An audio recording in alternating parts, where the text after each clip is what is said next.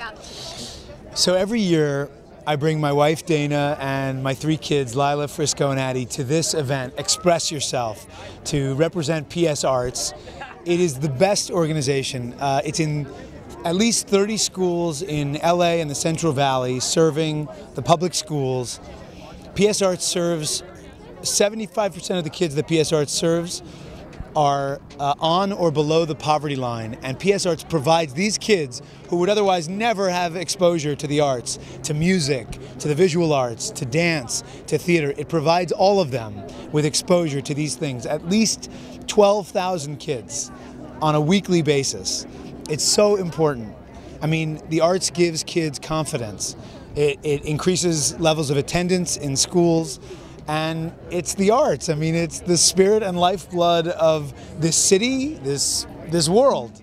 It's how we come together. So I'm so happy to be able to be here and represent PS Arts. And how long have you been involved, and how did you get involved?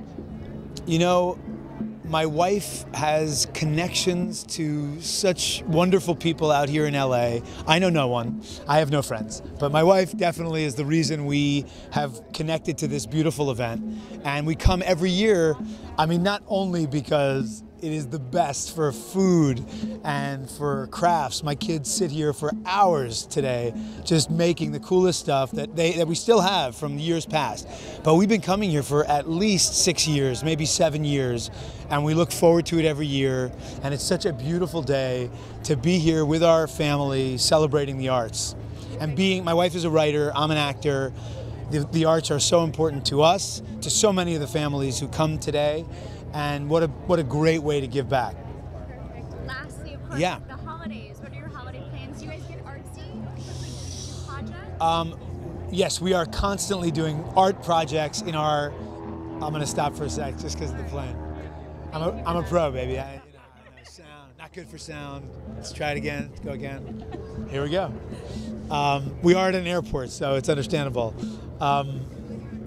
Yes, in our art room at any given time, sound again. In our art room at any given time, this time of year, throughout this month, we are making turkeys and menorahs and Frosty the Snowman, all kinds of things to celebrate the winter and the holidays. So we will be going back to New York, which is really where the holidays are true for us because of the snow, and the family will be 60 people at my Aunt Rena's house. Uncle Bob will whip out the microphone and make everyone there say what they're grateful for and what they've accomplished that year. So it's both pressured and full of gratitude and grace.